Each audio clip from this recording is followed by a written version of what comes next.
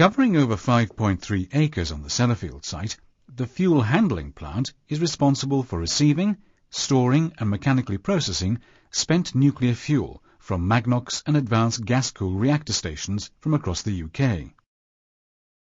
Having undergone a preliminary inspection, Magnox and AGR flasks are transferred to FHP using the site rail system. The flask transport wagons enter the rail bay and the flasks are raised into the main fuel handling facility.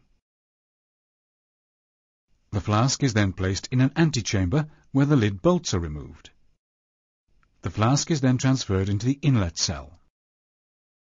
The fuel is removed from the transport flask and then transferred into the storage pond, where it remains for a predetermined period of time to allow the short-lived fission products to decay.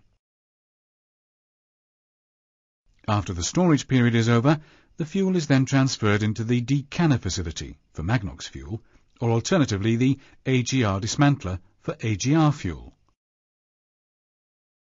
The Magnox fuel cladding is removed and the uranium metal bar is loaded into a magazine and transferred into a shielded transport flask. It is then taken across the site to the Magnox reprocessing plant.